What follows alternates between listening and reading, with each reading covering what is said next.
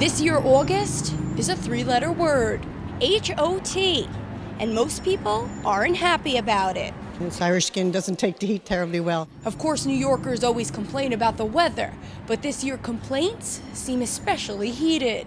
You know, you could pass out from the heat, and if you're alone, you're in trouble. Leaving many wishing it would just cool off again. But how easily we forget just how cool it could be. That's why I went back in time today, to remind us not only of what the weather could be, but what it will be, all too soon. Welcome back to the dead of winter. Is this how it feels in Antarctica? Well, it's not too cold, but it's freezing cold. Remember this? Remember waking up to Mount Toyota? Or remember me last February 20th, when New York thermometers broke 65-year lows. This morning in Central Park, it was only 3 degrees, and it doesn't seem much warmer now. Remember when you said there's no place you'd rather be? I'm leaving for Florida on Sunday. Would you ever leave New York to get rid of this weather?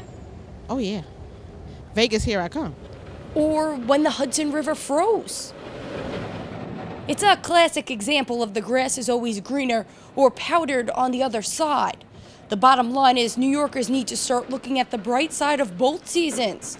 In the winter, at least you can dress in layers. So I start off with an undershirt, then I have on a sweater, and then I have on this really warm coat that only comes out when it gets really cold. And in the summer, well, there's tips to keep you cool.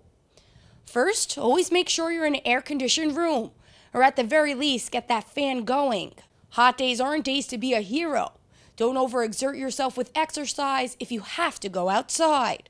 Wear cotton-based clothing and drink plenty of water. And remember, in the summer, at least the rain doesn't pile up on our sidewalks. Reporting for Currents, I'm Michelle Powers.